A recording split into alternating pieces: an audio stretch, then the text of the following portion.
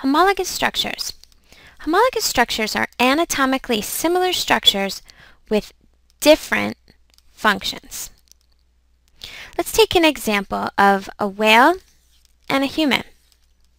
Both have bones of the forearm in a similar position. But these bones have two very different functions.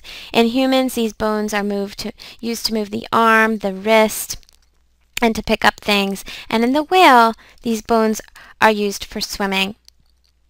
So when we talk about homologous structures, we're really discussing divergent evolution, which is a key term used when discussing homologous structures because it helps us understand that the reason these organisms have such similar structures is because they inherited from a common ancestor millions of years ago.